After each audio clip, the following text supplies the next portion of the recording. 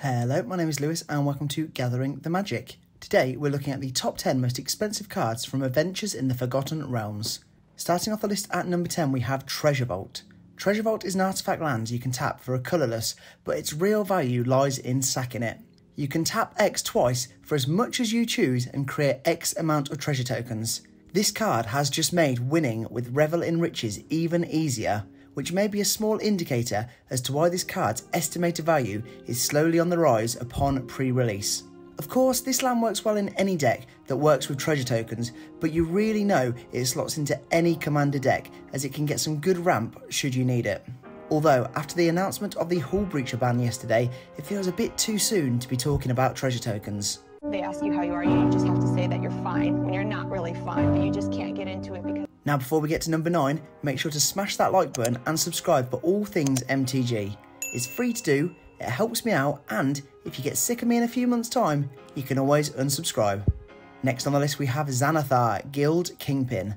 Xanathar, or as Meme Master Steve lovingly calls him, Send Triplets on Steroids, is a 5/6 beholder that says at the start of your upkeep you choose target player. Until the end of turn, they can't cast spells and you may look at the top card of their library and play that card and spend mana of any colour to do so.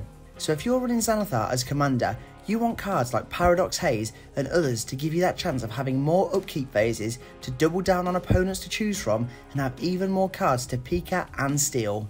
Of course, if you're just intent on having fun stealing players' cards, there are plenty of others like Gonti, Lord of Luxury, and even more to exile opponents' cards and play them later for mana of any colour. And lastly, getting cards like Wizened Snitches so that you can get ahead of the game, see those cards on your opponent's library and know exactly who you're going to target on your upkeep. Xanathar is an awesome card that hopefully we will be making a budget deck tech on the channel very soon. For the next most valuable card, we have Inferno of the Star Mounts, a terrifying 6/6 dragon with flying and haste that also can't be countered, which is text that I just love to see. You can also tap one mountain to give it +1/+0, and when its power becomes 20, it deals 20 damage to any target.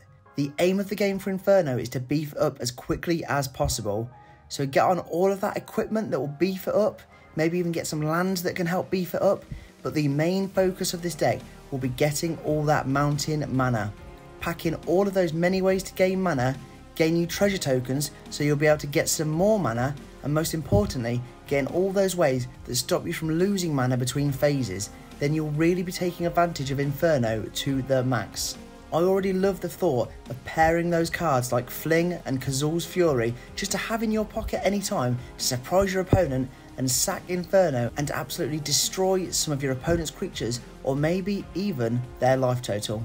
An amazing new card that really does have the option to become a viable MTG commander.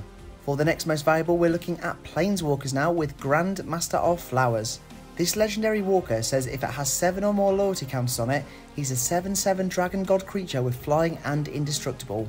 One of the +1 abilities says target creature without first strike, double strike or vigilance can't attack or block until your next turn, and the other +1 says search your library or graveyard for Monk of the Open Hand and put it in your hand.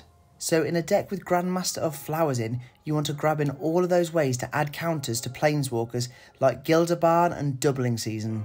And the easiest way to go for this extra counter strategy is to focus on Proliferate, getting as much Proliferate action going as possible because you really want to be getting that 7 loyalty as quick as possible so Big Boy Flowers can transform into an indestructible dragon as early as you can. This is a really cool card that I hope I pack when I start cracking that AFR goodness later on this week. Just missing out on the top half we have Lolth, Spider Queen. Lolth says whenever a creature you control dies, put a loyalty counter on it. The 0 mana option says draw a card and lose a life. -3 says create 2 2/1 black spiders with menace and reach, and the -8 option gives you an emblem that says whenever an opponent is dealt combat damage by 1 or more creatures you control, if that player lost less than 8 life this turn, they lose life equal to the difference. Make sure you've got all those sack creature options in a deck with Lolth to take advantage of that loyalty boosting bonus. Also getting all those cards that create even more creatures, because if you go wide with an army of creatures or tokens, you can use them as attacking or blocking fodder and trigger off Lolth even more. You want to get in plenty of cards that also help get extra triggers from creatures dying, because why just have one creature death trigger when you can have several? Lolth is an incredible new card that looks so fun and can cause plenty of shenanigans at a commander table. Next up we have Circle of Dreams Druid. One of the most exciting new cards from the set, the Elf Druid Gaia's Cradle is a 2/1 creature that lets you tap to add a green mana for each green creature you control. This card is just mad and I love it. You can see why its pre-release price projected value keeps going up and up. If you have those decks that are pumping out creatures, especially common in green decks that love to go wide, this 3-drop green Elf Druid will be so worth its place in your deck. Of course, make sure to have some protection for Circle of Dreams Druid in your decks because this will be an absolute target anytime it hits the field. Again, this is understandable due to the comparisons it always draws to Gaia's Cradle. But as the Cradle will set you back nearly 4 figures, then you definitely want to be seeing the Circle when you're cracking them packs. Or just buy it yourself if you're a singles person. And the good news is you're far more likely to crack this card, as with the exception of Treasure Vault, everything else on this list is mythic variety. This is a crazy good card, especially in the commander format, and it's a card I can see of its value stabilising or actually increasing after release. What a card. Just missing out on the top 3 we have Imrith, Desert Doom. Imrith is a 5/5 dragon with flying that has Ward 4 as long as it's untapped. Ward, of course, being the new Strixhaven ability that says when target creature becomes a target of a spell or ability, counter it unless your opponent pays, in this case, 4. With Imrith, we really want to attack, so add in all those ways to make sure damage goes through, because when it deals combat damage to a player, you draw a card, and if you have less than 3 cards in your hand, you get to draw 2 the difference. So maybe a good strategy in this deck is to have plenty of those super cheap to play cards in your hand to go. Make sure your hand is always running low so that you can attack, trigger Imrith and fill up that hand again. Of course, you really want to be making sure you get that damage in, so you get all of that trusty equipment, maybe getting some of those beloved blue extra turns cards to double the effects, and lastly, getting those cards that will give you even more of a chance to get that damage through. Boy do I love Archetype of Imagination. Imrith is such a great new card and one that may even work well in a 5-colour dragon tribal deck, which is still due to come up on this list. For the 3rd most valuable card from AFR we have Old Gnawbone. Old Nori is a 7-drop, 7/7 with flying that says when a creature you control deals combat damage to a player, create that many treasure tokens. Again, this is just a gold vein pick or prying blade on steroids. Even new cards like Academy Manufacturer would be auto-clues in an Old Gnawbone deck. Why create 1 treasure token when you can create 2? You really want all those creatures in there with that trample. Maybe get something to give everything trample, or just big boys that you know can smash through and get that combat damage to trigger Old Gnawbone. Get in those creatures that attack every turn like Toski, and creatures that give all attacking creatures a nice little bonus to really make your opponents think twice about blocking. Creatures like Scoot Swarm absolutely also have a place in this deck. Do as much as you can to make your army go as wide as possible so your opponents physically cannot block you and you're creating a butt ton of treasure tokens. And as always, have those cards that are the attacking end bringers in this deck.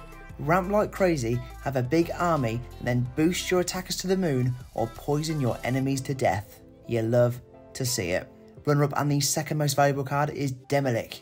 This 4/3 skeleton wizard costs an island less to cast for each instant and sorcery you've cast this turn. So if you're early game and have all those 1-drop staple scryers, then this card is costing next to nothing, or possibly perhaps nothing at all. Nothing at all. Whenever Demolic attacks, you exile up to 1 instant or sorcery from your graveyard, copy it and cast the copy. So good if you're wanting to replay some much needed removal, or perhaps just need a bit more card draw to get you over the edge.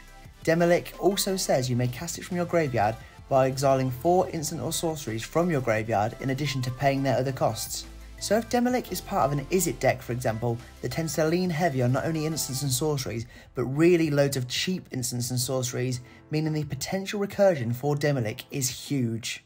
Of course, this deck works wonders with all of those cards that cheapen the cost of instants and sorceries, to the point where if you get an engine like this up and running, you will most likely be really zapping your opponents into tiny little pieces. A really fantastic card, one that I really hope I pull come pre-release in a couple of days' time. But there definitely is one card that I want to pull a lot more than the others. As expected, the most expensive card from Adventures in the Forgotten Realm is Tiamat. And shameless plug alert, if you haven't seen our budget Tiamat deck tech from a few weeks ago, go watch it after this. I'll leave the link in the description below. Tiamat is a Wooburg 7/7 dragon god with flying that says when it ETBs, if you cast it, search your library for 5 dragon cards not named Tiamat and put them into your hand. Of course, a Tiamat deck is obviously going Dragon Tribal. Grab all of those dragons that you have lying around, all of those cheap budget ones we cover in the deck tech, or maybe for Tiamat you really want to just break the bank and get in all of those expensive dragon bad boys and just burn those enemies to the ground like your Daenerys Targaryen flying around on Drogon. Is that too soon? Aside from the actual dragons themselves, there are so many pro-dragon cards in MTG. Cards to remove everything but dragons, cards that cheapen the cost of dragons hitting the field, and even the odd planeswalker that just loves a dragon. This is understandably the high value card of the set, and I really do honestly have a gut feeling it'll be coming my way in the first booster box I open, because at the minute I love that first pack look. There we have it, that is the list. Thank you for watching, and don't forget to smash that like button and of course subscribe for all things MTG. Check out our link tree in the description for all of our social media and affiliate links, but for now I'm all tapped out, so I'll see you in the next video.